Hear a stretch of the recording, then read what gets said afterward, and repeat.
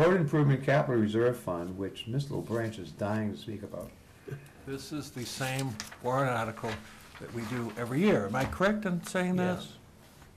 Most years. Well, that's, I have a comment after you, so. No, but that, is this the same one that we Yes, it tend is. to do every year? Yes. Okay, thank you, that's all I wanted to Yeah. know. Mr. Warburton. Well, first of all, and I'm proud to see this, and I want everyone to know here, and Mr. Pluff was involved, this original article was created in 1998 as a result of the Route 1 improvements for our 20% share at that time, which amounted to 400,000. 600.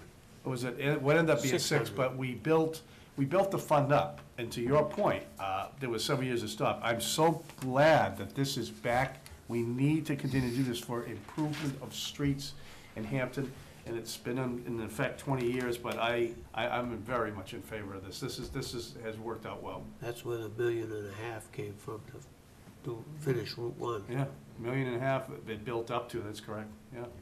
Anybody else? All right, I have a, Mr. Morrow. We had talked before, which I thought was an important item, the streets that are gonna be repaired. Hopefully we could get this on it, but that's the one. We should know, I'm making up a number here for the sake of numbers. We have 25 streets we could do with this number.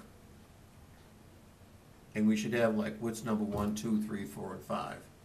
And they all should, I would think, unless something disastrous happened, pretend they did 20 and the other 5 didn't get done, then those other 5 should go to the top, unless there was something serious they might go down.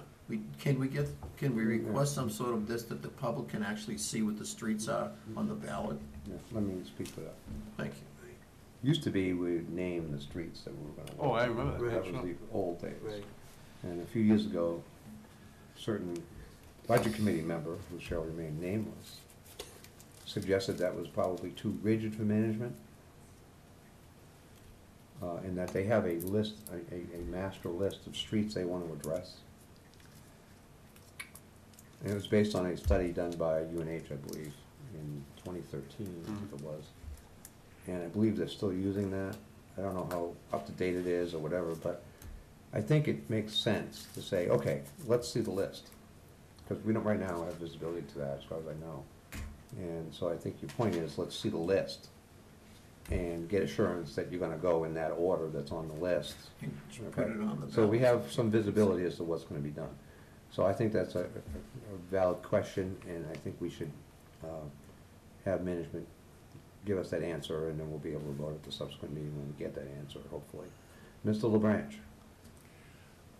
I may be wrong, there was a warrant article, probably still is, since I don't have them in front of me right now, that called for specifically to do Elaine Avenue. Is it Elaine Avenue? Street. Elaine and Richards. Elaine Street along with Richard, right, because. When? There was a warrant article, right? They didn't do it. Perhaps they didn't push it forward. There was a warrant article, I remember them talking about it. It was proposed. They didn't- Proposed, but they didn't do it. So what I'm saying is that to answer David's thing, they did have a specific street with a specific amount. And they were gonna dig it up, do the sewer and the street at the same time, like they just finished with Ann's Lane.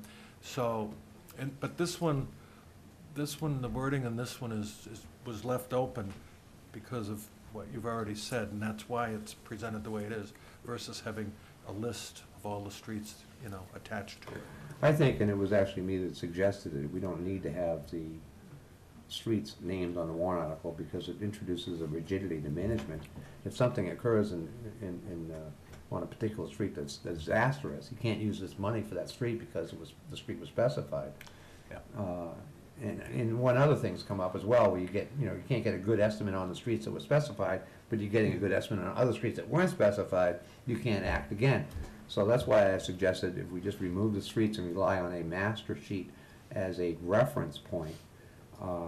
But we have never actually called to see that sheet, and I think it's probably time to call and see that sheet, which was your point. Along with that is the aspect which you're talking about, that if something if something disastrous happens and you need to move something at the top, you had that wording in here that whatever, however it works, that would take precedent. If you get a sinkhole. Right. Right, so I assume that we're comfortable not voting tonight and looking for the answer to the master list. Is all Thank you. fair? Okay.